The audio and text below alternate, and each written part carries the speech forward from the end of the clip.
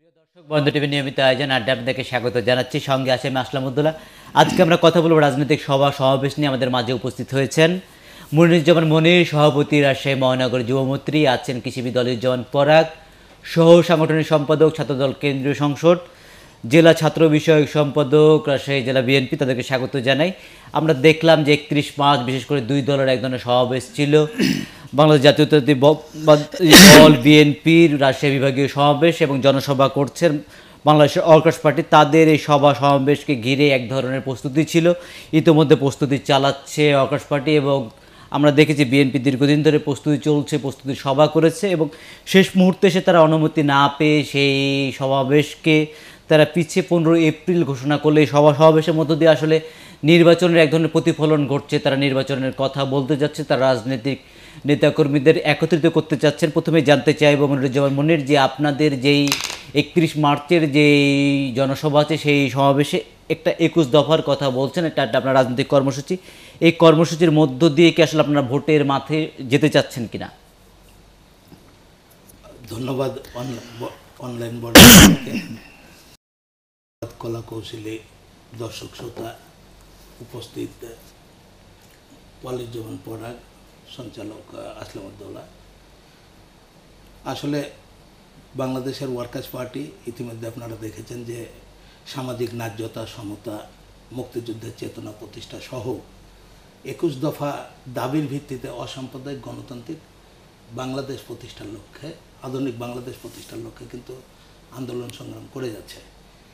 তো বাংলাদেশের workers party যেহেতু একটি নির্বাচনমুখী দল, তো এটা বলতেই পারে যে নির্বাচনকেও টার্গেট করে আমরা 21 দফার ভিত্তিতে আন্দোলন সংগ্রাম করছি।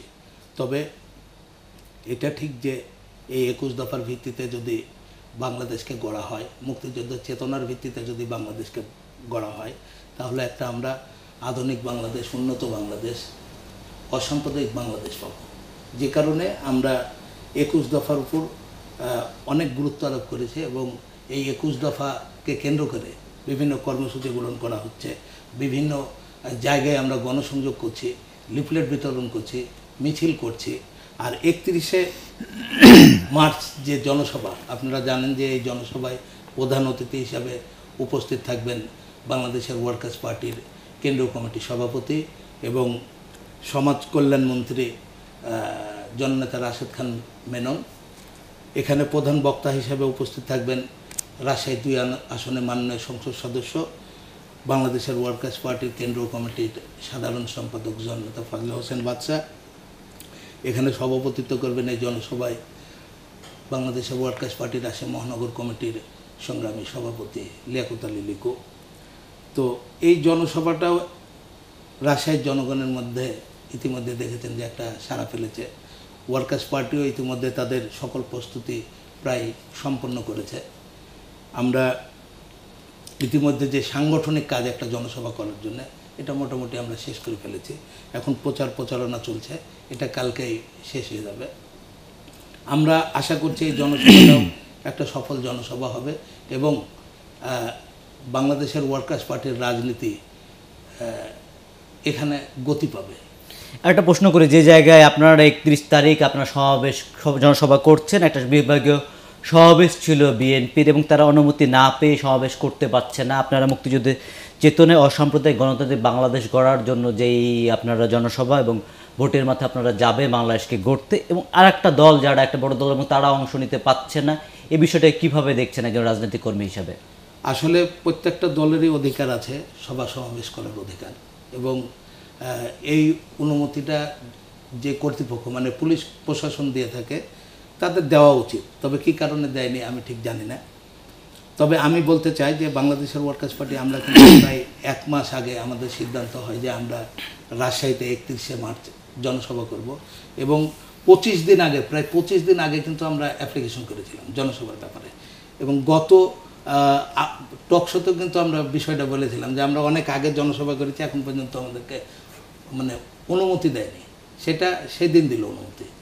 তো অনুমতি পাওয়ার পরে আমাদের মাইকিং করা শুরু হয়েছে। তার আগে কিন্তু আমরা মাইকিংও করিনি। মানে আমাদের সাংগঠনিক কাজ চলছিল, ভিতরে ভিতরে আমাদের যে সাংগঠনিক প্রস্তুতি সেটা চলছিল, কিন্তু আমরা অনুমতি না পাওয়ার কারণে প্রচার কাজটা চলছিল না, মাইকিং হচ্ছিল না, অন্যান্য কাজ হচ্ছিল না।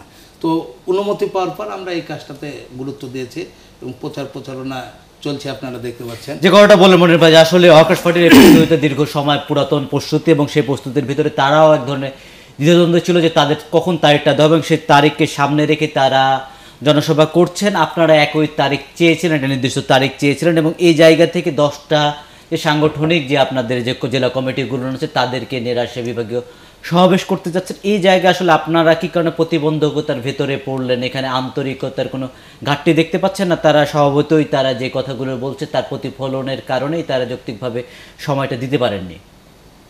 ধন্যবাদ আসলামউদ্দৌলা, ধন্যবাদ বরেন্দ্র টেলিভিশনের নিয়মিত দর্শক। সাথে আজকের অতিথি হিসেবে উপস্থিত আছেন বড় ভাই মনিরুজ্জামান মনির। সকলকে জানাই আমার পক্ষ থেকে সংগ্রামী সালাম শুভেচ্ছা। আসলে আপনারা দেখছেন যে আজকের যে 31শে মার্চের বিএনপির বিভাগীয় সমাবেশে পুলিশের অনুমতি না দেওয়া, এটি কিন্তু নতুন কোনো ঘটনা নয়। দেশনেত্রী বেগম খালেদা জিয়াকে অবৈধভাবে অগণতান্ত্রিক পন্থায় একটি সাজানো মামলায় ফরমায়েশি রায়ের মাধ্যমে নির্জন কারাবাস দেওয়া হয়েছে বিগত 8 ফেব্রুয়ারি। আমরা দেশনেত্রী বেগম খালেদা জিয়ার নির্দেশনাকে সামনে রেখে গণতান্ত্রিক পন্থায় বাংলাদেশের জনগণকে সাথে নিয়েই এই ন্যাক্কারজনক ঘটনার তীব্র প্রতিবাদ জানানোর চেষ্টা করছি। শান্তিপূর্ণ সভা সমাবেশ, লিফলেট বিতরণ, গণসংযোগ, এই সমস্ত কর্মসূচির মাধ্যমে। কিন্তু আমরা দেখলাম যে 8 তারিখ থেকে শুরু করে 8ই ফেব্রুয়ারির আগে আমাদের নেতাকর্মীদেরকে বিভিন্নভাবে রাস্তা থেকে তুলে নেওয়া হয়েছে, বাসায় হানা দিয়ে পুলিশ গ্রেফতার করেছে, কোনো ধরনের মানে ওয়ারেন্ট ছাড়া, কোনো ধরনের মামলা ছাড়াই তাদেরকে নেওয়া হয়েছে। পুঠিয়া একটা মামলা দেওয়া হয়েছে আমাদের বিএনপির জাতীয় নির্বাহী কমিটির মাননীয় সদস্য, নির্বাহী কমিটির সদস্য, বহুল জনপ্রিয় একজন নেতা আবু সাইদ চাঁদকে সহ এমন একটি মামলা দেওয়া হয়েছে। সেই থানায় ওই ধরনের কোনো ঘটনাই সেদিন ঘটে নাই, তারপরেও তাদেরকে মামলা দিয়ে হেয় প্রতিপন্ন করার চেষ্টা করছে। তা আমি যেটা মনে করছি যে এই সভা সমাবেশগুলো কিন্তু মানে এই আগামী যে 31 তারিখের সমাবেশে যে শুধু বাধাগ্রস্ত করেছে তা কিন্তু নয়। তারা 8 ফেব্রুয়ারির আগের থেকেই আমাদেরকে রাজনৈতিক প্রতিপক্ষ হিসাবে তারা মাঠে নামতে দিচ্ছে না এবং জনগণের থেকে দূরে রাখার একটা অপপ্রয়াস চালাচ্ছে। যেহেতু সরকার আগেই ঘোষণা করেছে 2018 সাল নির্বাচনের সাল, আমার মনে হয় যে আওয়ামী লীগের বিভিন্ন নেতা তাদের সাধারণ সম্পাদক থেকে শুরু করে মানে 14 দলীয় জোটের নেতাদেরও বক্তব্য যেটা বোঝা যাচ্ছে যে আসলে বিএনপিকে তারা বাইরে রেখেই 5 জানুয়ারি গত 14ই হলো 2014 সালের 5 জানুয়ারি যে নির্বাচন, সাজানো একটি পাতার নির্বাচন করেছে, সেই নির্বাচন সেই রকম একটি নির্বাচন মানে অনুষ্ঠান করার প্রক্রিয়ার মানে অংশ হিসাবে আমার কাছে মনে হচ্ছে যে সরকারের নির্দেশনায় পুলিশ এই কাজগুলো করছে। যেই খোঁড়া যুক্তিগুলো তারা দেখিয়েছে এটি খুবই ন্যাক্কারজনক একটা ঘটনা। যে বিএনপি বড় ভাই যেটা বললো যে প্রত্যেকটি রাজনৈতিক দলের কিন্তু সভা সমাবেশ করার কিন্তু রাজনৈতিক অধিকার আছে। এটি যখন হরণ করা হচ্ছে, নির্বাচনের কথা বলা হচ্ছে, নির্বাচনে যে লেভেল প্লেয়িং ফিল্ডের কথা বলা হচ্ছে, সেই লেভেল প্লেয়িং ফিল্ডকে আপনি নিশ্চিত কিভাবে করবেন যেখানে আমার রাজনৈতিক সভা সমাবেশ করার অনুমতি পুলিশের কাছ থেকে আমরা পাচ্ছি না। এবং স্বরাষ্ট্রমন্ত্রীর বক্তব্য, ময়মনসিংহে উনি বক্তব্য প্রদান করেছেন যে পুলিশ আমাদের ঢাকার যে সমাবেশ ছিল গত 28 তারিখে সেটাকে দুপুর 4টার সময় সমাবেশ, দুপুর 1টা পর্যন্ত অনুমতি না দিয়ে বলছে যে পুলিশের গোয়েন্দা রিপোর্টের ভিত্তিতে তাদেরকে দেওয়া হবে। এই কথার প্রেক্ষিতে কিন্তু বলা যায় যে আসলে দেশ কিন্তু আর সরকার চালাচ্ছে না, আওয়ামী লীগ সরকার চালাচ্ছে না, মূলত পুলিশই এই দেশ চালাচ্ছে বলে আমরা মনে করি। এবং সরকারের ভাবমূর্তি এখানে আমরা বুঝতে পারছি যে সরকার কেন যেন একটা সমাবেশ ফোবিয়ায় তারা হলো ভীত, তারা বিএনপি বা আওয়ামী লীগ এবং আওয়ামী লীগ শরিক দলের ভিতরে সমাবেশের ধরনের ভীতি কাজ করছে এবং সরকারের ভিতরে এই ভীতিটা খুব প্রবল। আসলে কি কারণে সমাবেশের অনুমতি দেয়নি এটা আমি ঠিক জানি না, কিন্তু যে ভীতির কথাটা বলতে যাচ্ছে এটা আসলে আজকেরই মনে হয় বক্তব্য, তাই না? না, এটা পরশুদিনের বক্তব্য। আচ্ছা, পরশুদিনের বক্তব্য। এটা আসলে রাজনৈতিক কথা, রাজনীতির বাইরে এটা কথা না, রাজনৈতিক কথা। একটা দল রাজনৈতিক কথা বলতে পারে, এটা তাদের বক্তব্য আর কি। তো সমাবেশ অনেক সময় গোয়েন্দা তথ্যের ভিত্তিতে দিয়ে থাকে, যেরকম আপনারা দেখবেন যে 5 মে হেফাজতে ইসলামের সমাবেশ ছিল ঢাকায়, সেখানে অনুমতি দেওয়ার পর কী অবস্থা হয়েছিল দেখেছেন, একটা ভয়ঙ্কর পরিস্থিতি তৈরি হয়েছিল। সেদিন সারা দেশের মানুষ ঘুমাতে পারেনি। সরকারের কঠোর পদক্ষেপের কারণে কিন্তু সেটা পরের দিন আর কি আমরা মতিঝিলকে, শাপলা চত্বরকে সেইভাবে পরের দিন দেখতে পেলাম, তা না হলে হয়তো অন্য কিছু আমরা দেখতে পেতাম। তো এরকম ভয়ঙ্কর কিছু বিষয় থাকে। তো যেহেতু রাজনৈতিক দল আর এবং দুইটা ধারা আলাদা, এটা একটা প্রবলেম যে রাজনীতির কারণে আজকে দেখেন বিএনপি কী করছে। বিএনপি আপনার সাম্প্রদায়িকতাকে, মৌলবাদকে আজকে মানে ছাতা হিসাবে আশ্রয় দিয়েছে। তো সেখানে একটা বিপদ কিন্তু কাজ করছে, সরকারের একটা ভয় কিন্তু থাকাই স্বাভাবিক। আজকে বাংলাদেশে রাজনীতির দুইটা ধারা সৃষ্টি হয়েছে, একটা হলো জঙ্গিবাদের ধারা, একটা হলো মুক্তিযুদ্ধের ধারা, মৌলবাদের ধারা, সাম্প্রদায়িকতার ধারা। আজকে এই বিষয়গুলো সামনে আসার কারণে আপনি দেখবেন যে গত বছর, তার আগের বছর মানে 16, 17 এই বছরগুলো কিন্তু আমরা একটা জঙ্গিবাদের একটা পরিবেশ তৈরি করা হয়েছিল, এরকম একটা পরিস্থিতি বাংলাদেশে দেখেছিল। তো সেই জায়গা থেকে গোয়েন্দা রিপোর্টের ভিত্তিতে অনেক সময় অনেক ধরনের সিদ্ধান্ত থাকে, হয়তো সেই জায়গা থেকে মানে অনুমতিটা হয়তো পায়নি। তো আমার যেটা দাবি, আমি মনে করি যে প্রত্যেকটা রাজনৈতিক দলকে সমাবেশ করার যেহেতু অধিকার আছে। তারা বলছে আজকে যখন তারা তারিখ পরিবর্তন করলো, তারা বলছে যে রাজনৈতিক যেন শান্তিপূর্ণ পরিবেশটা থাকে এবং যে ধরনের টালবাহান এবং কালক্ষেপণ করা হচ্ছে সেই জায়গা থেকে তারা তারিখটা পরিবর্তন করে 15 এপ্রিল ঘোষণা করলো। একটা রাজনৈতিক দলের সমাবেশ নির্ধারিত তারিখে নাও হতে পারে, এটা নিয়ে বিচলিত হওয়ার কিছু নাই। যেরকম গতকালকে একজনের সঙ্গে কথা হচ্ছিল যে এটা মানে তোমরা হলে কি করতা, তো আমরা বললাম যে আমরা হলে আমাদের রাজশাহীতে অনেক থানা, যে কোনো একটা থানায় সমাবেশ করে ফেলতাম। আমাদের যে রাজনৈতিক বক্তব্য সেটা জাতির সামনে উপস্থাপন করার জন্য আমরা কিন্তু একটা স্থান নির্ধারণ করে ফেলতাম। এখন আমাকে শহরেই করতে হবে, ব্যাপারটা এরকম না। তো এটা বিএনপির নিজস্ব বিষয়, তারা রাজনৈতিক তারিখ পরিবর্তন করেছে জনসভায় সমাবেশের, সেটাও একটা রাজনৈতিক ব্যাপার, অন্য কিছু বিষয় না। যে মানে তারিখ পরিবর্তন করলেন এবং এরপরও কি অনুমতি বা যেই আপনার স্থানটা চান বড় ধরনের সমাবেশ করতে যাচ্ছেন 14-এর পরে, আসলে বিএনপিকে খোলা জায়গায় কোনো বড় ধরনের সমাবেশের ভেতরে দেখা যায়নি, যদি বলেন অনুমতি দেওয়া হয়নি সেটাও বলা যায়, এবং সেই জায়গা থেকে বড় সমাবেশের কতটুকু সফলভাবে করা সম্ভব হবে? আসলে দেখুন, আমি আপনার উত্তরের আগে বড় ভাইয়ের কয়েকটা কথার উত্তর দিতে চাই। সেটি হচ্ছে যে বড় ভাই বললেন যে আপনারা যে কোনো থানায় আপনাদের একটি সমাবেশ আর আমাদের একটি রাজশাহী বিভাগীয় সমাবেশ, আমাদের এইখানে যে 10টি সাংগঠনিক জেলা আছে সেই সমস্ত জেলার লোকজন এসে যদি আপনি বলেন যে উত্তরা কমিউনিটি সেন্টারে একটা প্রোগ্রাম করতে হবে, তাহলে তো এটা কেমন হয়ে গেল? আমাদের তো সমাবেশ করতে চাই। বাংলাদেশের ওয়ার্কার্স পার্টির মতো একটি দল, আপনারা তাদেরকে রাজশাহী শহরে সাহেববাজার 0 পয়েন্টে তাদেরকে অনুমতি দেওয়া হয়েছে। আমরা কিন্তু বলেছি যে মাদ্রাসা মাঠে, সেইখানে কোনো মানে সমস্যা হওয়ার কথা না। ইতিপূর্বেও কিন্তু বিএনপি মানে এইখানে সমাবেশ করেছে, ঐতিহাসিক সমাবেশ এখানে সংগঠিত হয়েছে। দেশনেত্রী বেগম খালেদা জিয়া সহ বিএনপির শীর্ষস্থানীয় নেত্রীরা এই জায়গাতে বক্তব্য দিয়েছেন। বড় ভাই বলেছেন যে 5 মে যেটা হয়েছে হেফাজত ইসলামের যে প্রোগ্রাম, সেখানে বিশৃঙ্খলা হয়েছে। আচ্ছা, হেফাজত ইসলাম আর বিএনপি কিন্তু এক সংগঠন নয়। হেফাজত ইসলাম ইয়ের মতো পালকের মতো গজাইছে, আবার এখন তাদের কোনো কার্যক্রম নাই। কিন্তু বিএনপি কিন্তু রাজনৈতিক দল এবং বাংলাদেশের সবচেয়ে বেশি সময় এযাবৎ পর্যন্ত এই দলটি, যে দলটি ক্ষমতায় ছিল, দেশ পরিচালনা করছে, সেই রকম একটি দলকে আসলে হেফাজত ইসলামের মতো একটি ক্ষুদ্র দলের সাথে আসলে তুলনা করা আমি এটা যুক্তিসঙ্গত মনে করি না। আর বলছেন যে সাম্প্রদায়িকতার রাজনীতিকে বিএনপি ছত্রছায়া হয়েছে, জঙ্গিবাদ নাকি উত্থান হয়েছে এই সময়।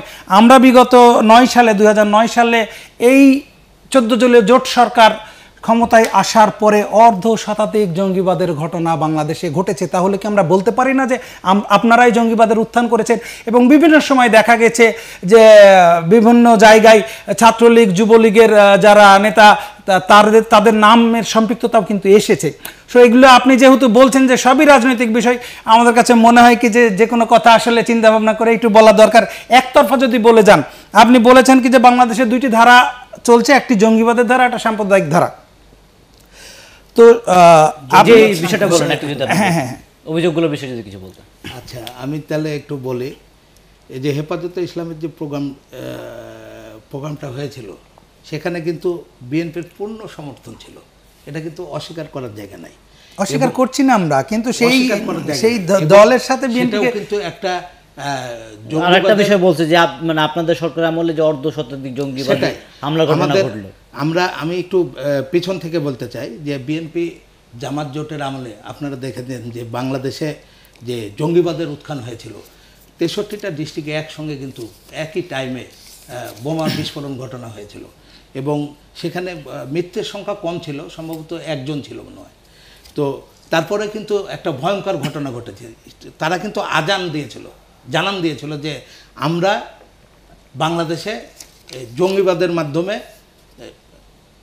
একটা ধর্মীয় রাষ্ট্র কায়েম করতে চায়, একটা কিন্তু জানান দিয়েছিল।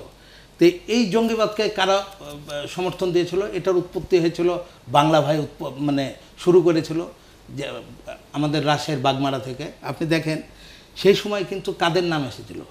মিজানুর রহমান মিনু, জনাব মিজানুর রহমান মিনুর সম্পৃক্ততা ছিল। সেখানে নাম ছিল ব্যারিস্টার আমিনুল হকের, সেখানে নাম ছিল আমাদের আপনারা জানেন যে নাটোরের আসাদ, পুরা নাম কি?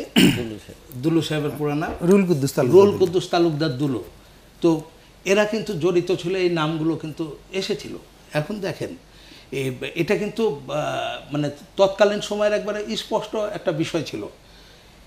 এটার প্রতিবাদে যখন দেশবাসী ঐক্যবদ্ধ হলো, আন্দোলন শুরু করলো, তখন কিন্তু এরা পিছপা হলো এবং একসময় এদের জেল, জরিমানা, ফাঁসি সব কিছু হলো, কিন্তু জনগণের দাবির প্রেক্ষিতে, আন্দোলনের প্রেক্ষিতে।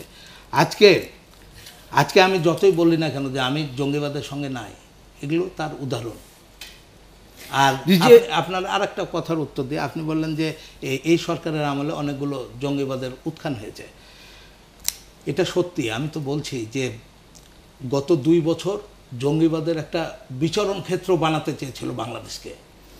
এখন আপনাকে দেখতে হবে যে সরকার এটা কিভাবে দেখছে, জনগণ এটা কিভাবে দেখছে। এদেশের জনগণ এই বাংলাদেশে জঙ্গিবাদের স্থান দিতে চায় না, সরকার এটাকে সমূলে উৎপাটন করতে চায়। এটা তো আমরা মানে মানে স্বচ্ছ দেখতে পাচ্ছি।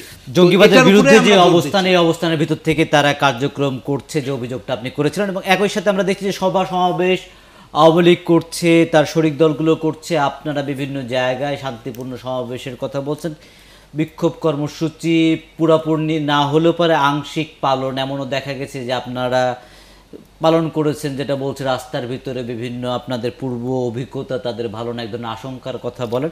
এর ভিতর দিয়ে আপনারা রাজনীতির মাঠে আছেন, এই মাঠে থাকা আসলে ভোটারদের কতটুকু প্রভাবিত করতে পারছে, ভোটাররা কতটুকু আপনাদের প্রতি আস্থা রাখতে পারবে? আপনি বলছেন যে পূর্ব অভিজ্ঞতার যে কথা, আমি বলছি এটা আপনার পুলিশ প্রশাসন, ঠিক আছে, পুলিশ প্রশাসন বলছে, কিন্তু পুলিশ প্রশাসনের কাছেই আমি জানতে চাই যে বিএনপির কোনো সমাবেশে বাংলাদেশ সৃষ্টির পর থেকে রাজশাহী অঞ্চলে কখনো কোনো সমাবেশে দুর্ঘটনা ঘটেছে? এটা মনে মনির ভাই বলতে পারবে না, এখানে আওয়ামী লীগ যারা করে তারাও কিন্তু বলতে পারবে না কখনো যে আমাদের কোনো সভা সমাবেশে এ ধরনের কোনো বিশৃঙ্খলার ঘটনা হয়েছে। বিএনপি একটি সুশৃঙ্খল সংগঠন, বিএনপি জানে যে শান্তিপূর্ণ সমাবেশ, শান্তিপূর্ণ মানে কর্মসূচি কীভাবে পালন করতে হয়।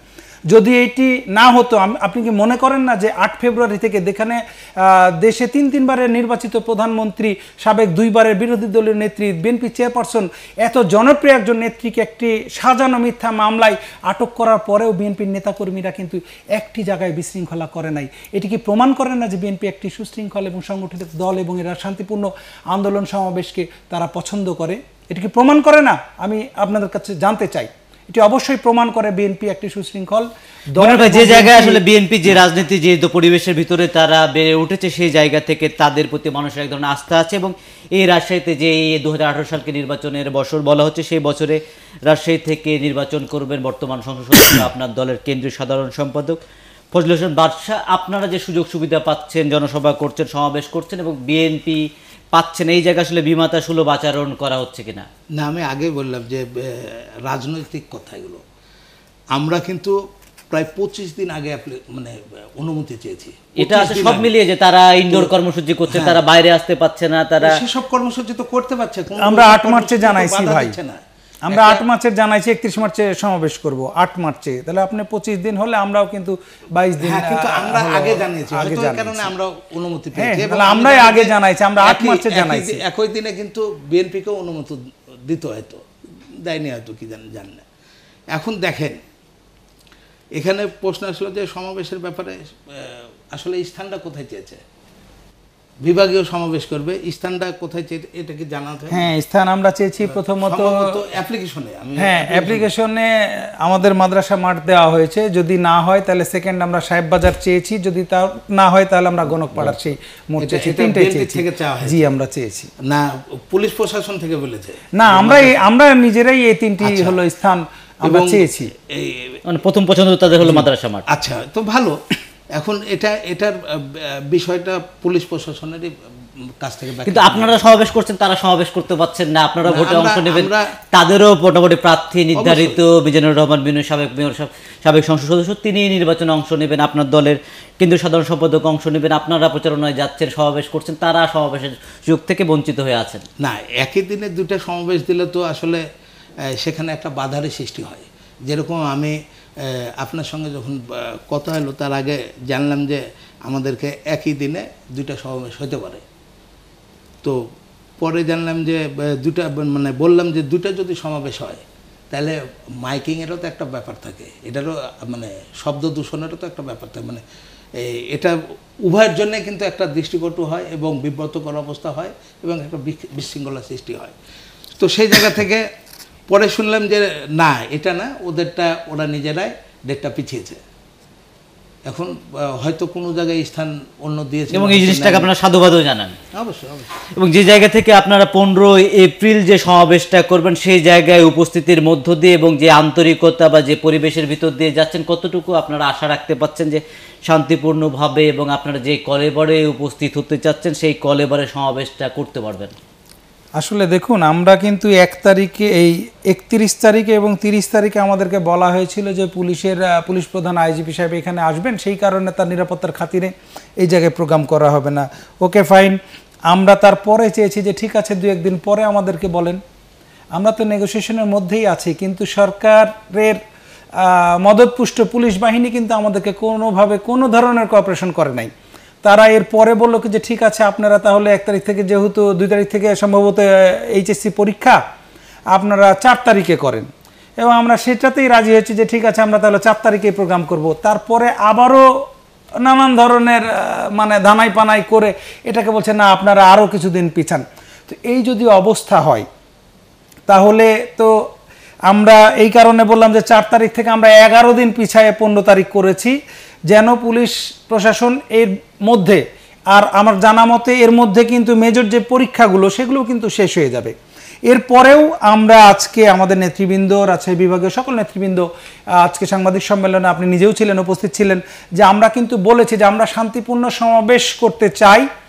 এখন আমার রাজনৈতিক অবস্থান জনগণের সামনে তুলে ধরার জন্য, আমার শান্তিপূর্ণ অবস্থান, আমার সমাবেশে যদি বাধা দেওয়া হয়, আমাদেরও তো আসলে রাজনৈতিক মানে কি বলবো, কর্মসূচি পরিচালনা করতে হবে। সেক্ষেত্রে আমাদের যদি বাধা প্রদান করা হয়, আমরা চাচ্ছি, আমরা আশা করি যে হয়তো সরকারের শুভবুদ্ধির উদয় হবে এবং পুলিশেরও শুভবুদ্ধির উদয় হবে, তারা আমাদের এই শান্তিপূর্ণ সমাবেশে কোনো বাধা প্রদান করবে না। যদি বাধা প্রদান করে তাহলে অবশ্যই আমাদেরকে বিকল্প চিন্তাভাবনা করতে হবে। আমরা হয়তো বিভিন্ন জায়গায় 144 পুলিশ দিয়েছে, সেটা ভেঙে আমরা প্রোগ্রাম করেছি।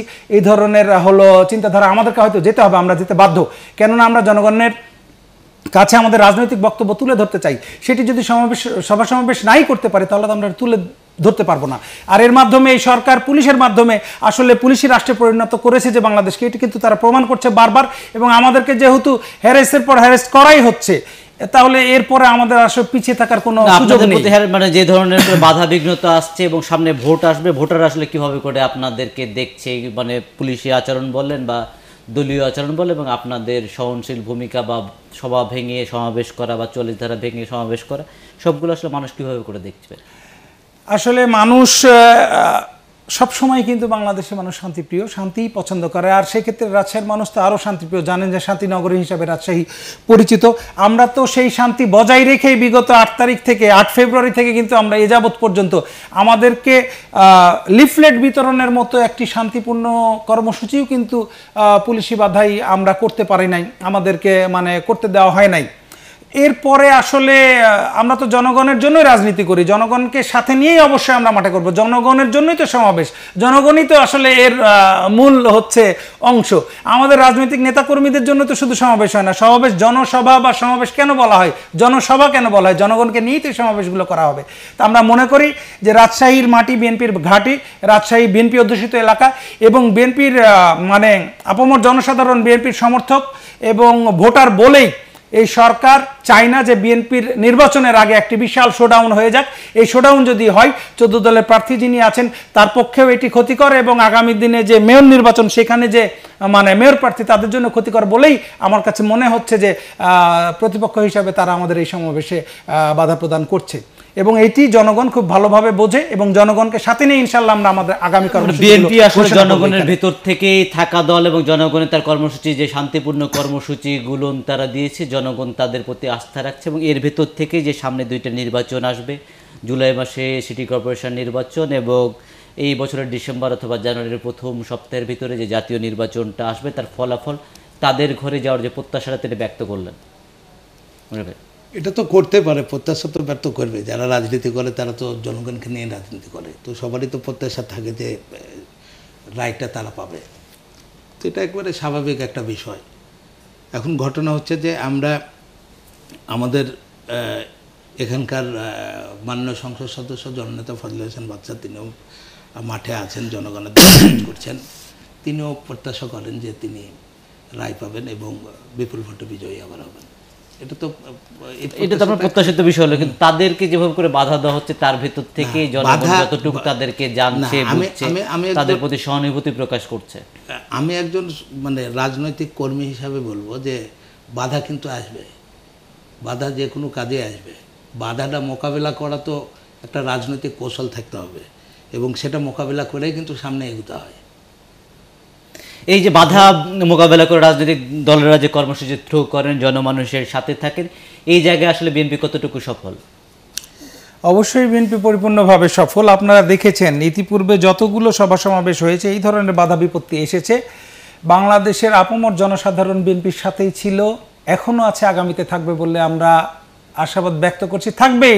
এটি প্রমাণিত। বাংলাদেশে যতগুলো সভা সমাবেশে এই ধরনের বাধা এসেছে জনগণ কিন্তু উপচে পড়ে সেই সভা সমাবেশগুলোকে কিন্তু সাফল্যমণ্ডিত করেছে। এটি ইতিহাস, রাজশাহীর ইতিহাস বলেন, রাজশাহীতে এটি সবসময় হয়েছে।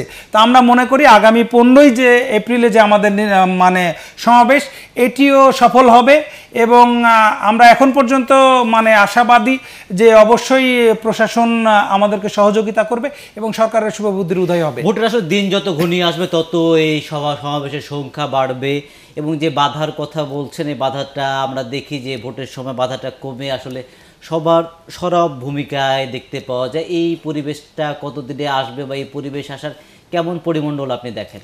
না, আসলে কেউ যদি বুঝাইতে পারে এবং পরিবেশটা দেখাতে পারে যে আসলে প্রোগ্রাম করলে মানে কোনো ক্ষতি হবে না, তাহলে কিন্তু প্রোগ্রাম করতেই পারে। এরকম কিন্তু অনেক প্রোগ্রাম বিএনপি করছে, আপনি দেখেন তাদের কিন্তু প্রতিনিয়ত একটা সাংগঠনিক কাজ কিন্তু হচ্ছে, তারা কিন্তু করছে। এগুলো এমন না যে আপনার বাধা দিয়ে দিয়ে কথা বলতে দিচ্ছে না, বাধা দিচ্ছে অমুক সমুক। আপনি প্রতিদিন রাত্রে টক শোতে দেখবেন এবারে কথার ফুলঝড়ি উঠে ঝড় তোলে, তাহলে গণতন্ত্র নাই বলে এরা কিন্তু ওখানেও বলছে যে গণতন্ত্র নাই, তারপরেও কিন্তু কথা বলছে। একটা তারা একটা অভিযোগ করছেন যে আসলে আপনারা তাদেরকে ইনডোর কর্মসূচিতে রাখতে একটা স্বস্তি বোধ করছেন। আসলে এটার ব্যাখ্যা সরকার ভালো দিতে পারবে, পুলিশ প্রশাসন ভালো দিতে পারবে। তবে আমি মনে করি, আমি তো একটা কথাই বললাম, প্রীতিলতা, আপনার সূর্য সেন সহ দেখেন আপনি এটা ব্রিটিশ বিরোধী আন্দোলন থেকে শুরু করে পাকিস্তান বিরোধী যে আন্দোলন এবং বাংলাদেশের এই 46 বছর সব কিছু মিলায় যদি আপনি হিসাব করেন, আপনাকে কিন্তু আন্দোলন সংগ্রাম করতে গেলে বাধা পাইতে পারেন, এটা স্বাভাবিক একটা বিষয়। এটা এত জটিল করে দেখার কিছু না। পরে ভাই একটা বিষয় আছে যে আমলি যে কর্মসূচিগুলো বলছে সেই জায়গায় বিভিন্ন উন্নয়নের কথা তারা তুলে ধরছে, যে কাজগুলো করেছে এবং এই কাজগুলোর সাথে সাথে বাংলাদেশ তো এগিয়ে যাচ্ছে। আপনারা বলছেন আপনাদের ওপর যে নির্যাতন হচ্ছে বা আপনারা যে ধরনের রাজনৈতিক হ্যারাসমেন্টের শিকার হচ্ছেন, মানুষ কি জন্য আপনাদের কথাটা শুনতে বেশি আগ্রহ ফিল করবে? আসলে শুনতে আগ্রহ ফিল করবে, সেই শোনার পরিবেশটা তো আগে আপনাকে তৈরি করতে হবে। সেই শোনার পরিবেশ, যে দেশের প্রধানমন্ত্রী বেসরকারি টেলিভিশনের সাংবাদিকদেরকে ওপেন মিডিয়ার সামনে ধমক দিয়ে কথা বলে যে বিরোধী দলের নিউজগুলো এত কেন দিতে হবে, এগুলো কিন্তু প্রচারিত হয়েছে, টিভি নিউজে এসছে, ফেসবুকে অহরহ পাওয়া যাচ্ছে। একটি দেশের প্রধানমন্ত্রী যখন মানে মিডিয়াকে মানে এভাবে ধমক দিয়ে যখন আটকে রাখতে পারে, তখন আসলে সে দেশের মানুষও কিন্তু বোঝে। আর আপনি যে ধরনের উন্নয়নের বুলিগুলো দিচ্ছেন, আজকে কি বলা হচ্ছে যে উন্নয়নশীল রাষ্ট্রে বাংলাদেশ পদার্পণ করেছে, যে সমস্ত ক্রাইটেরিয়াগুলো আসলে উন্নয়নশীল রাষ্ট্রে দরকার হয় সেগুলো তো জনগণই ফিল করে, তাই না? এই দেশের জনগণেরই তো মাথাপিছু আয় আসলে $1280 হয়েছে না কত হয়েছে, এগুলো কিন্তু মাঠ পর্যায়ের মানুষগুলো এগুলো বুঝে। তো এই ধরনের উন্নয়নের বুলি শুধু কাগজ কলমে ছড়িয়ে কিন্তু আসলে জনগণের ওই কাঙ্ক্ষিত রায় কিন্তু পাওয়া যাবে না। জনগণের কাঙ্ক্ষিত রায় নিতে হলে জনগণের কাছে যেতে হবে, দোরগোড়ায় যেতে হবে এবং জনগণের জন্য আসলে দৃশ্যমান কিছু কাজ করতে হবে, যেগুলো বিগত সময়ে বিএনপি করেছে। আপনারা দেখেছেন যে এই যে উন্নয়নের মহাসড়ক, আপনি যেই দিক দিয়েই বাংলাদেশে ঢুকেন না কেন, আমি কিছুদিন আগে ইন্ডিয়া থেকে আসছিলাম, এত খারাপ সড়ক, এই যে বেনাপোল থেকে যশোর পর্যন্ত, আমি উঠতে আমার এক বন্ধু বলে উন্নয়নের মহাসড়কে চলে আসলাম। কিন্তু এই রাস্তাগুলো কিন্তু জোট সরকারের আমলে আমরা যত ভালো রেখেছিলাম, তারা 1 কিলোমিটার রাস্তা আমার মনে হয় না কি যে করেছে। আপনি যদি রাজশাহী জেলায় আমরা রাজনীতি করি, এর প্রত্যেকটা রাস্তাঘাট যদি মানে একবার যদি মোটরসাইকেল নিয়ে ঘুরতে যান, তাহলে বুঝতে পারবেন না আসলে উন্নয়নের মহাসড়কের অবস্থাটা কি। এই যদি মহাসড়ক হয়, তাহলে আগামী দিনে নৌকায় ভোট কীরকম করবে। আর নৌকায় তো এখন ভাই হচ্ছে নদীতে চলে না, নৌকা তো এখন ডাঙ্গায় উঠে গেছে। আপনি দেখবেন রাস্তা দিয়ে হাঁটলে নৌকাগুলো ডাঙ্গায় ঝুলছে। তো এইরকম উন্নয়ন আসলে বাংলাদেশের মানুষ দেখে ক্লান্ত। এই ধরনের উন্নয়ন বাংলাদেশের মানুষ আর দেখতে চায় না। আগামী দিনে গণতান্ত্রিক পন্থায় নির্বাচন হলে ইনশাল্লাহ উন্নয়নের পক্ষেই নির্বাচন যাবে এবং সেটি ধানের শীষের পক্ষেই যাবে বলে আমরা বিশ্বাস করি। বাংলাদেশের মানুষ আসলে গণতন্ত্র প্রেমী, সেই জায়গা থেকে গণতান্ত্রিক ধারা যে অভিযোগটা বিএনপি বারবার করে যে গণতন্ত্রের উপর হস্তক্ষেপ বা কুক্ষিগত করে রাখা হচ্ছে, এর বিপরীতে কিছু অভিযোগ দিচ্ছেন যে জায়গা আসলে উন্নয়নের ভিতরে আমরা কতটুকু যে প্রশ্নটা রাখতেন, সব মিলিয়ে ভোটের মাঠে আসলে কি ধরনের ফলাফল আসবে, মানুষ কিভাবে করে সব কিছু মিলিয়ে আসলে মানুষের চিন্তাভাবনাটা কেমন এবং সেই চিন্তাভাবনার ভেতর দিয়ে রাজনৈতিক দলের কর্মসূচিগুলো কি ধারার ভেতরে আছে? আসলে বাংলাদেশ উন্নয়নশীল দেশে তালিকাভুক্ত হয়েছে, আসলে আন্তর্জাতিকভাবে স্বীকৃত। এই জন্য আসলে মাননীয় প্রধানমন্ত্রী জননেত্রী শেখ হাসিনাকে অভিনন্দন জানায়। এটা ছোট করে দেখার কিছু নাই, হয়তো উন্নয়নশীল দেশে যে এটা ছোট করে দেখার কিছু নাই। আমরা অচিরেই আমরা কিন্তু উন্নত দেশে পরিণত হব এবং এই স্বপ্নটা দেখাতেও কিন্তু জননেত্রী শেখ হাসিনা দেশবাসীকে পেরেছেন। এবং বাংলাদেশ যদি ঠিকভাবে এগিয়ে যেতে পারে, আমরা যদি জঙ্গিবাদকে রুখতে পারি, আমরা যদি অসাম্প্রদায়িক বাংলাদেশ গড়ে তুলতে পারি, আমরা যদি আধুনিক বাংলাদেশ গড়ে তুলতে পারি, তো সত্যিকার অর্থে আমাদের কিন্তু একটা মানে মানবিক আমরা একটা রাষ্ট্র তৈরি করতে পারবো খুব সহজে। আর গণতন্ত্রের প্রতি যে অভিযোগটা করা হচ্ছে এবং একটা জার্নালের মাধ্যমে বলা হচ্ছে যে বাংলাদেশ আসলে প্যাটার্নটা অনেকটা স্বৈরতান্ত্রিক ধারার ভিতরে চলে গেছে, তারা শীর্ষ কিছু দেশের ক্যাটাগরি 5টা দেশের ক্যাটাগরি করে বাংলাদেশের নামটা তারা দিয়েছে। এটার একটা রিপোর্ট হয়েছে, আসলে এই রিপোর্টটা নিয়েও বিতর্ক চলছে। ইতিমধ্যে আপনারা দেখেছেন যে বিভিন্ন পত্রপত্রিকায় কিন্তু এই বিতর্কগুলো আসছে। এটা কি মনে করছেন যে আসলে আন্তর্জাতিক বা জাতিসংঘের সেই স্বীকৃতির বিপরীত একটা চিত্র তুলে ধরা হয়েছে? হতে পারে এটা, কারণ বাংলাদেশকে নিয়ে তো আজকে দেশি বিদেশি ষড়যন্ত্র চলছে। এই ষড়যন্ত্র কিন্তু 1971 সালের পর থেকে অব্যাহত আছে এবং একসময় দেখেছেন আপনারা যে 75 সালের পরে এটা কিন্তু ঘুরে দাঁড়িয়েছিল এই ষড়যন্ত্র এবং তারাই কিন্তু অনেক দিন বাংলাদেশকে নেতৃত্ব দিয়েছে। আজকে মুক্তিযুদ্ধের পক্ষের শক্তি ক্ষমতায় তারা সরকারে আছে।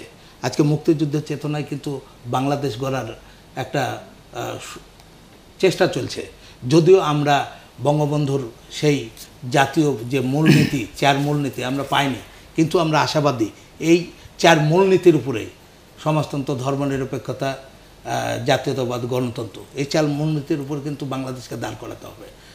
বাংলাদেশ যদি এই 4 মূলনীতির উপরে দাঁড়ায় তাহলে কিন্তু আসলে একটা সুন্দর বাংলাদেশ আমরা পাবো। আসলে বাংলাদেশ যে ধারায় চলবে, সংবিধানের ধারায় আসলে বাংলাদেশ আওয়ামী লীগ এবং বর্তমান সরকারের শরিক দলরা কাজ করে যাচ্ছে এবং বাংলাদেশের মানুষের যে এগিয়ে যাওয়ার সক্ষমতা তার কথা বলছেন, আর আপনাদের বিরুদ্ধে অভিযোগ আপনারা পিছিয়ে থাকার কথা বলছেন। সব মিলিয়ে যে ধরনের কাজ হচ্ছে, মানুষ তো আসলে চায় যে রাজনৈতিক যে কর্মসূচিগুলো থাকবে তাতে আমার কথা থাকবে। সে আমার কথাটা বিএনপির আন্দোলন কর্মসূচি এবং রাজনীতির সবের ভেতরে কতটুকু প্রতিফলন ঘটছে? আসলে আপনিকে একটু মনে করিয়ে দিতে যাই, দেশনেত্রী বেগম খালেদা জিয়া প্রায় 1 বছর আগেই ভিশন 2030 ঘোষণা করেছিলেন। সেটা নিয়ে এই স্টেজেও অনেক আলোচনা করেছি। এগুলো কিন্তু বাংলাদেশের মানুষ অ্যাকসেপ্ট করেছে। বিএনপি সবসময় উন্নয়নের রাজনীতি করে। আমার ভাই সহ আমাদের বিরোধী মতের যারা আছে, বর্তমানে সরকার পরিচালনায় যারা আছেন, তারা হরহামেশাই বলে থাকেন আমরা নাকি মুক্তিযুদ্ধের বিপক্ষের দল। আমি তাদেরকে দ্ব্যর্থহীন কণ্ঠে বলতে চাই যে যে দলের প্রতিষ্ঠাতা বাংলাদেশের স্বাধীনতা যুদ্ধের ঘোষক, সেই দল কি করে মুক্তিযুদ্ধের বিপক্ষের দল হতে পারে?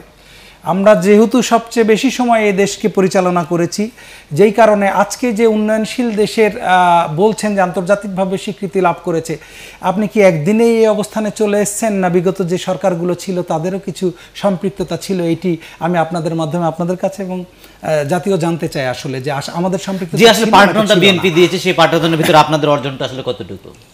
আসলে তারা তো এই উন্নয়নশীল দেশে রূপান্তরিত হয়েছে এটাই স্বীকার করে না। না, স্বীকার করার এই কথা কিন্তু কখনো কোনো নেতা বলে আরো নাই। কিছু ঘাটতিগুলো আপনাদের আছে, এখনো কাজ করেননি। অবশ্যই আমাদের তো শুনেন, একটা সরকার যখন রাষ্ট্র পরিচালনা করে জনগণের মধ্যে ক্ষোভ থাকতে পারে, কিছু অংশের মধ্যে ক্ষোভ থাকতে পারে না, এটা একবারে স্বাভাবিক একটা বিষয়। কিন্তু আপনাকে দেখতে হবে যে কত পার্সেন্ট জনগণের উপকার হচ্ছে। একটা কর্মসূচি নেওয়ার পর সরকার একটা কর্মসূচি নিল, সেখানে ওই কর্মসূচির ভিত্তিতে কত পার্সেন্ট জনগণ উপকৃত হবে, এটার উপরেই নির্ভর করে কত পার্সেন্ট জনগণ সরকারকে সমর্থন দেবে। আজকে দেখেন বাংলাদেশের মানুষকে কিন্তু শেখ হাসিনা সরকার স্বপ্ন দেখাতে পেরেছে। আজকে আমরা উনি যেটা বললেন যে 2000 পরক যেটা বললো যে 2021 সালের একটা ইয়ে দিয়েছিল না, ভিশন 2030 সাল, এটা কিন্তু মানে জননেত্রী শেখ হাসিনা নকল একটা ভিশন দিয়েছিল। জননেত্রী শেখ হাসিনা তিনি দিয়েছিলেন 2041 সাল। তো সেখানে এটা মানে এটা নকল ছিল। বিএনপির এটি মনে হয় তো সরাসরি বলা ঠিক হবে না যে নকল ছিল, কেন প্রতিপাদ্য বিষয় সম্পূর্ণ আলাদাই ছিল। আওয়ামী লীগ আজকে বিএনপির এত কথা কেন? বিএনপির এত কথাই কারণে বিএনপি অনেক পিছিয়ে চলে গেছে। আজকে যে বাংলাদেশের উৎপত্তি হয়েছে, আপনি জানেন এই বাংলাদেশ আসলে জননেত্রী শেখ হাসিনা ছাড়া আর কারো দ্বারা পরিচালনা করা সম্ভব নয়। কারণ 1971 সালে যখন আমরা বাংলাদেশকে 2 লক্ষ 2.5 লক্ষ মা বোনের সম্ভ্রমের বিনিময়ে 30 লক্ষ শহীদের বিনিময়ে যে বাংলাদেশ আমরা পেয়েছি, আজকে আমরা বিনা যুদ্ধে একটা বাংলাদেশ পেয়েছি। সেই বাংলাদেশটা হলো আমাদের সমুদ্র, 200 নটিক্যাল মাইলে আমরা আজকে জয় করেছি মামলা মোকদ্দমার মধ্যে দিয়ে, আইনি লড়াইয়ের মধ্যে দিয়ে। তা আজকে এই বাংলাদেশ, ডাবল বাংলাদেশ পরিচালনা ক্ষমতা আজকে জননেত্রী শেখ হাসিনা ছাড়া আর কারো নাই। যা হোক, আরেকটা বিষয় নিয়ে জানতে চাইবো যে নির্বাচনটা আসছে, সেই নির্বাচনে কতটুকু শান্তিপূর্ণ পরিবেশ থাকবে, না সহিংস রূপ আসলে সামনে নির্বাচনে দেখতে পাবো? এটি তো সরকারই বলতে পারবে, কেননা সরকারের যে চিন্তাধারা, যে মতাদর্শ নিয়ে সরকার এই মুহূর্তে চলছে, সরকারের বিভিন্ন প্রভাবশালী মন্ত্রীরা যে ধরনের বক্তব্য দিচ্ছে, তাতে এটি জনগণের কাছে মানে প্রকাশ পাচ্ছে যে এই সরকার চায় না বিএনপির মতো একটি বড় দল নির্বাচনে আসুক, যার কারণে তারা যা কিছু করার দরকার সেটি করেছে। এবং আগামীতে 2014 সালের 5ই জানুয়ারির মতো একটি মানে কুত্তামার্কা নির্বাচন এই সরকার যে আবারও করার পাঁয়তারা করছে, ইতিমধ্যে তারা সেটি প্রমাণ দিয়েছে। এবং যার মাধ্যমে তারা বিরোধী শক্তি যারা আছে, বিরোধী মত যারা আছে, তাদেরকে কথা বলার কিন্তু কথা বলার অধিকারটুকুনি তাদের হরণ করা হয়েছে। এই রকম যদি পরিস্থিতি থাকে তাহলে কিভাবে আগামী দিনে শান্তিপূর্ণ একটি ইলেকশন বাংলাদেশে হবে বলে মানে সামনে নির্বাচনের মানে পরিবেশটা কি থাকবে তা অনেকাংশে আপনাদের উপর নির্ভর করছে, যে কথাটা তিনি বলতে চাচ্ছেন। একই সাথে যে উৎসবমুখের পরিবেশ, আমরা জানি নির্বাচন মানে উৎসবমুখের পরিবেশ, মানুষ আসলে তাদের প্রত্যাশিত ব্যক্তিকে ভোট দিতে চায়, তাদেরকে সরকারে দেখতে চায়, তারা ভোটটা দিতে চায়, সেই পরিবেশটা আসলে কতটুকু থাকবে বলে মনে করছেন? এই যে এই 2014 সালের 5 জানুয়ারি নির্বাচন নিয়ে উনি বললেন কি যে কুত্তামাল খান নাকি। হ্যাঁ, কুকুর বসে থাকতে দেখা গেছে, ভোটাররা ছিল না সেখানে। একটা আপনি জিনিস দেখেন, এই নির্বাচনের আগে একটা আপনার নির্বাচন হয়েছিল 1996 সালের 15 ফেব্রুয়ারি 15 ফেব্রুয়ারির নির্বাচন। আমরা ওইটাকে বলতাম কিন্তু 15 ফেব্রুয়ারি চুরই ভাতির নির্বাচন। চুরই ভাতির নির্বাচন 15 ফেব্রুয়ারি হয়েছিল 96 সালে। আজকে 2005 জানুয়ারির যে নির্বাচন, এই নির্বাচন কিন্তু আপনাকে অংশগ্রহণ করতে দেয়নি তা না, আপনি করেননি। ভোটার কারা ছিল ভাই? ডাকাতদেরকে বাঁচানোর জন্য আপনি নির্বাচন করেননি। আপনি পুলিং অফিসার যারা ছিল তাদেরকে আপনি হত্যা করেছেন। অনেক স্কুল কলেজ আপনি পুড়িয়ে ফেলেছেন। যারা ভোট দিতে গেছে তাদেরকে হত্যা করেছেন। তারপরেও কিন্তু জনগণ ভোট দেওয়ার চেষ্টা করেছে। আজকেও এরকমই একটা ষড়যন্ত্র চলছে। আমি ভোটের পরিবেশে সুন্দর একটা পরিবেশ তৈরি করব কিনা, তো আমরা চাই যে আসলে মানুষ এই চুড়োই ভাটিও মার্কা ভোটও চায় না, এবং যে ভোটে মানে ভোটের পার্সেন্টেজ কম, কোনো সেন্টারে 0 ভোট পড়েছে, এরকম আসলে ভোট দেখতে চান, একটা শান্তিপূর্ণ ভোট দেখতে চায়। এবং এর মাঝে দর্শক একটা শেষ প্রশ্ন করেছে, সেটা অলিজন পরাগের কাছে, যে আপনাদের বেগম খালেদা জিয়া বিএনপি যে ভিশন 2030 আছে, এই ভিশন 30-এর মূল কথাটা কি, তার ভেতর দিয়ে আপনারা কি কাজটা করতে চাচ্ছেন? আসলে দেশনেত্রী বেগম খালেদা জিয়ার যুগান্তকারী কিন্তু একটি ভিশন ছিল। আপনি জানেন যে এখন পর্যন্ত প্রত্যেকটি মানে সুধী মহল যারা, তারা সেটি নিয়ে চিন্তা ভাবনা করছেন এবং আলোচনা তখন থেকে শুরু হয়েছে, এখন পর্যন্ত চলছে, যে সুশাসন, সুসরকার প্রতিষ্ঠার যে নীতিগত সিদ্ধান্তগুলি উনি এই 2030 ভিশনে দিয়েছিলেন, যে বিভিন্ন ধরনের দিক কিন্তু সেখানে ছিল। আসলে এত অল্প সময়ে কিন্তু এটি ব্যাখ্যা করা সম্ভব না। যেখানে সংসদকে দ্বিকক্ষ বিশিষ্ট সংসদের কথা বলা হয়েছে, যেখানে 4Gর কথা বলা হয়েছিল, এগুলো আসলে বিস্তারিত যদি আলোচনা করতে অনেক সময় লাগবে। তো মূল প্রতিপাদ্য যেটি বিষয় ছিল যে 2030 ভিশন 2030 যদি বাংলাদেশে মানে বাস্তবায়ন করা সম্ভব হতো, তাহলে এই দেশ অচিরেই খুব দ্রুত একটি উন্নত রাষ্ট্রে পরিণত করা সম্ভবপর ছিল বলে আমরা মনে করি, বিএনপি মনে করে, এবং বিএনপির সাথে সাথে বাংলাদেশের জনগণের অধিকাংশ মানুষই কিন্তু এটি পড়ার পরে এ ধরনের মন্তব্য আমরা বিভিন্ন পত্রপত্রিকা এবং টেলিভিশন। ধন্যবাদ আমাদের সম্মানিত অতিথি মনিরুজ্জামান মনির, সভাপতি রাজশাহী মহানগর যুবমৈত্রী। কথা বলছিলেন অলিজন পরাগ, সহ সাংগঠনিক সম্পাদক, ছাত্রদল কেন্দ্রীয় সংসদ, ছাত্র বিষয়ক সম্পাদক, রাজশাহী জেলা বিএনপি। তাদেরকে অসংখ্য ধন্যবাদ। তারা সভা সমাবেশের যে ধরনের প্রস্তুতির ভিতরে দলগুলো অংশ নিচ্ছে, রাজনৈতিক কর্মসূচি করছে, এর ভিতরে বিরোধী মত বিশেষ করে বিএনপি যে বাধা বিঘ্নতার কথা বললেন, এবং তার ভেতর থেকে আসলে যে নির্বাচনটা সামনে আসছে, এই নির্বাচনকে ঘিরেই মূলত সভা সমাবেশ বা তাদের বিএনপির ক্ষেত্রে তাদের চেয়ারপারসন বেগম খালেদা জিয়া কারাগারে থাকার যে ধরনের ঘটনাটা ঘটেছে, তারা মনে করছে আগামী নির্বাচনে অংশ নেওয়ার ক্ষেত্রে একটা প্রতিবন্ধকতা। আসলে সব কর্মসূচিগুলো নির্বাচন কেন্দ্রিক। এই নির্বাচনে আওয়ামী লীগ আসবে ভিশন 2041 নিয়ে, বিএনপি আসবে ভিশন 2030 নিয়ে। মূলত এর ভিতর থেকে বিভিন্ন পরিমণ্ডল তারা তাদের সক্ষমতার জায়গায় দেখাবে। আর একটা অভিযোগ, নতুন মাত্রা, এবং শুরু থেকে বিএনপি যেটা করছে যে গণতান্ত্রিক পরিবেশের যে কথাটা বলতে যাচ্ছে, এবং এক ধরনের আন্তরিকতার পূর্ণ পরিবেশের কথা বললেন আমাদের মনিরুজ্জামান মনির, যে জায়গা আসলে বিএনপি আজকের দিনে এর ভিতরে কর্মসূচি করছে, যে পূর্ব অভিজ্ঞতার কথা তারা বলছেন, এই জায়গা থেকে তারা চিন্তা করছে, এবং আগামী দিনে যাই কিছু থাক আসলে রাজনৈতিক দলগুলো সঠিকভাবে তাদের কর্মসূচি করবে, তাদের সব কথাগুলো জনগণের সামনে তুলে ধরতে পারবে, এবং জনগণের দোরগোড়া যাবে, জনগণ বিচার করবে আসলে কোন দল আর তাদের কথাটা বলছে, এবং তার মধ্য দিয়ে আগামী নির্বাচনে তাদের রায়ের মধ্য দিয়ে যে সরকারটা আসবে, সেই সরকারটা বাংলাদেশকে এগিয়ে নিয়ে যাবে উপযোগীভাবে, এবং বাংলাদেশ বিশ্বের বুকে একটি শক্ত অবস্থান তৈরি করে দেবে। প্রত্যাশা জানিয়ে আজকের অনুষ্ঠান শেষ করছি। সব ভালো থাকবেন, শুভরাত্রি।